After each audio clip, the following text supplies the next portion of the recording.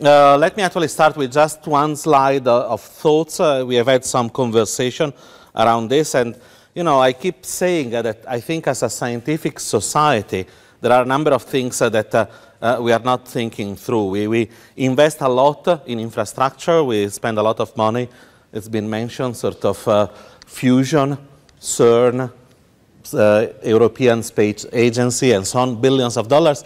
There is very little that is going in software, and scientific software and data, I think, will dominate science in the 21st century. So I think as a scientific society, we are not thinking enough about what it means, especially because most of what we do in software is actually freely redistributed. So it's really open science, and also we don't really have a model for careers in this field.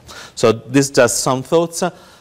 This now goes into some of our own efforts in trying to think and build an infrastructure for software and data that generally falls under the agenda of open science, very much based on open source codes, like many of you develop here, with the idea that on top of these open source codes, it becomes important to have an operating system to deal with all the challenges of computational science and a dissemination platform. So I'll start talking about, let's say, what we call the operating system, that the Python infrastructure that we have been developing for many years, started in collaboration with Boris Kozinski. At the time was at Bosch, is now at Harvard, but it's actually an open source effort done in collaboration with an industry.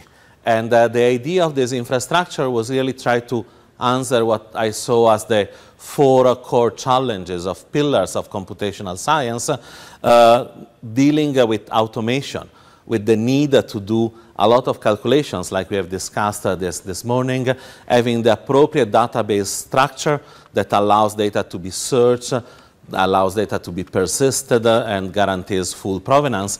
And a lot of this should actually be taken away from humans and users that are error prone and left to the operating system. And as a human, we should work in this green pillar of scientific workflows. And if anything, as Claudia was mentioning before, thinking how we can share our data, our calculations, our tools. I won't go into the detail of AIDA as a Python infrastructure. There is a lot of documentation on the web, virtual machine, where you can play around. Maybe I could leave you with the image of how we store the results of a workflow. So as a sort of green pillar, as scientists, we build the workflows for calculations. Those workflows automatically produce typically properties from maybe a structure, from an input, and then all passages in the calculations, all the input-output file, all the parameters of the very many different codes that often you use are stored in what is called a directed acyclic graph, and basically every node is connected by arrows that allows us to traverse the graph and query the provenance. And maybe this is how at this stage the situation with the graphs is. But maybe I can give you a more live demonstration of what would happen. This was from our first actually high throughput material discovery project. That was a project on exfoliation of 2D material, where we wanted to understand if given a certain inorganic material, it could be easily exfoliated into a monolayer. And for that, you need to do a number of calculations. And here I'm just showing you a graph for one material, results of a workflow that does a number of operations. It takes from a database, a crystallographic file, it transforms it in the simplest possible primitive unit cell. It transforms that into an input for a quantum mechanical calculations, where a number of things are done. You calculate what is the electronic structure. Is it an insulator? Is it a metal? Is it magnetic? If it's magnetic, is it ferro, anti-ferro, ferrimagnetic? Once you have figured out what the electronic structure is, you calculate the phonons, and then if there are unstable phonon, you create a supercell, you displace, and then you relax. So at the end of this workflow, you get basically with your electronic, atomic, and structure fully relaxed, and you can do this in a high throughput mode you know, with, in this case, a failure rate of around 5%. So given a structure in 95%, the workflow is able to deal with any difficulty and converge the calculations. This can go into a, say, human-readable form that you can use as a supplementary material for your own database, or you can expose to the public at large. Some of you have seen these presentations about AIDA. I think that a lot of the work has gone in the last year in rewriting completely the workflow engine, but in particular the demand to really push this pre-exascale and exascale effort where nowadays we can track around 100,000 processes per hour. So what we have is a single AIDA instance can follow what is going on a, say, heterogeneous set of remote HPC resources for up to 100,000 processes, and so it's able to keep track of every task that is running everywhere. So this was the first part discussing about an operating system for computational science. The second part I wanted to discuss is a dissemination platform, that is how we actually leverage all this to build an infrastructure where we can disseminate things like tools, data, and user services, and you can actually go and log in here. I think that the people in my group like to make the analogy that if AIDA is the engine, it's more akin to Git, and the Materials Cloud is more akin to GitHub. And the way we have built it is organized in 5 sections that we call Learn, Work, Discover, Explore, and Archive. And very briefly, if you were to go into the Learn section, all of this is not only open, but you can also ask not to put any cookies for tracking on anything. So you can just do it completely anonymously. So you can go into the Learn section, and there are a number of tutorials and videos and lectures, and more is coming. And we have developed, if you want, you know, simple technology to record everything and then to show it in sync with slides, and you can use the slides as an index. Now, if we go to the second part of the work that starts to get more interesting, and it's actually one of my long-term goals, that is, you know, the capability to offer to the community user services.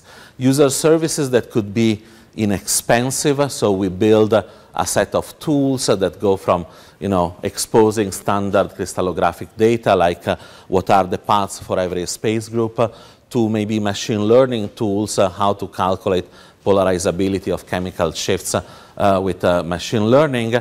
But more and more what we want to give the capability is to perform a quantum mechanical simulation with open source codes, either in the cloud or redeploying the entire infrastructure on your own machines. And so for this, we have built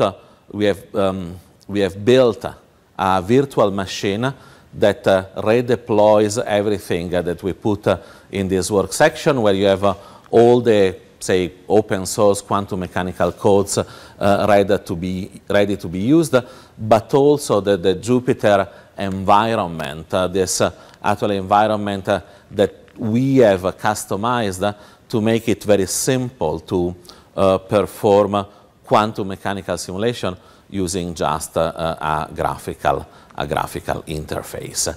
And if you have also an account on the supercomputing centers where this entire infrastructure runs, you can also run your simulation on the supercomputing center, but the idea is that you want everything to be redeployable. And we have a registry where all the plugin developers for the different codes and different workflow that are AIDA compliant put their own material, so everyone at a glance can see what is there and what is available. This is, I think, is an example coming from the EMPA laboratory in Zurich, where they do a lot of experimental work on graphene nanoribbons, and the computational group there has prepared for them an app to do quantum mechanical calculation of, in this case, the band structure or the STM image of a graphene nanoribbon. And so their experimental colleagues can go around and play and choose exactly what they need.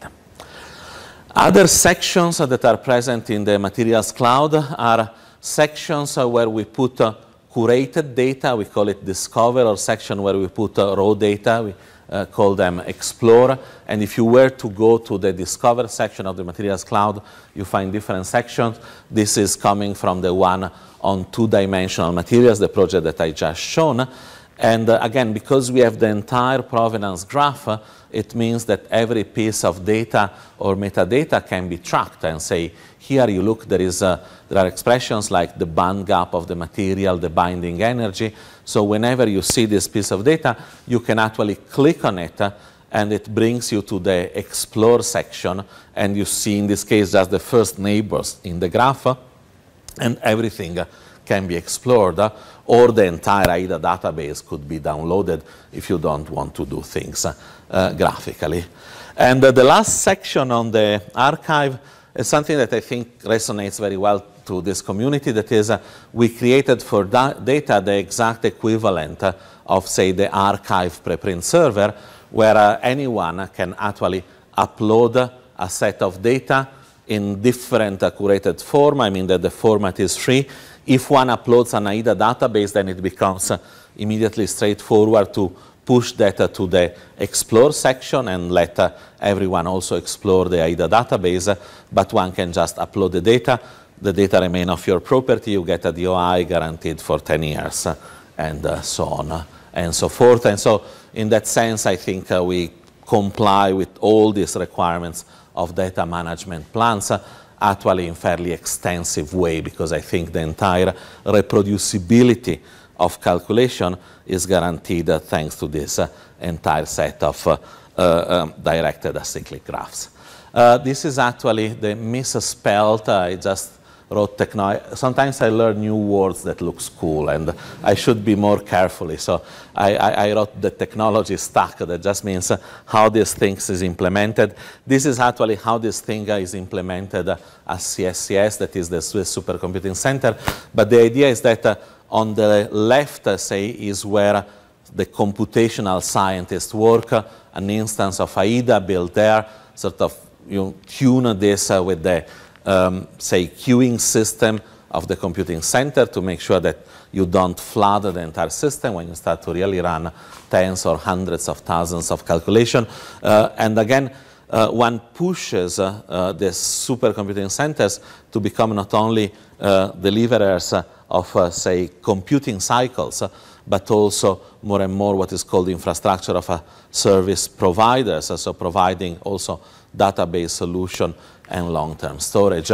And this entire infrastructure then is also used to power those different sections of the Materials Cloud with sort of different technological solutions here.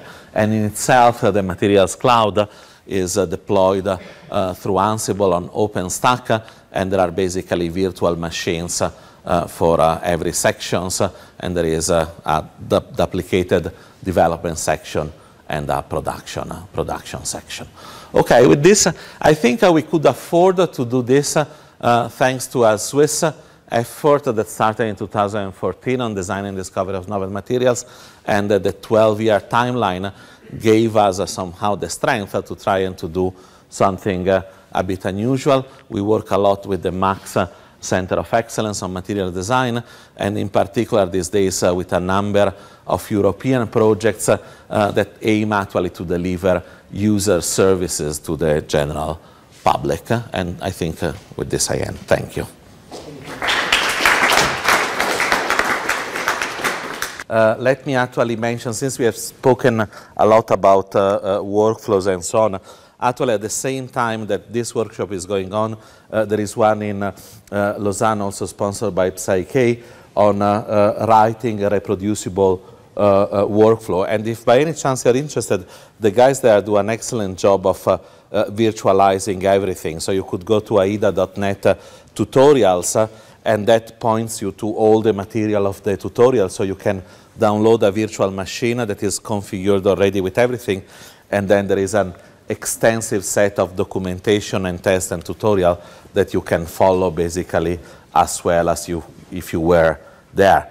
And actually we had some of the talks that were as good as if you were there. And Stefan gave a talk in remote from here that naturally worked extremely well. Okay, so and this is where you find all the material.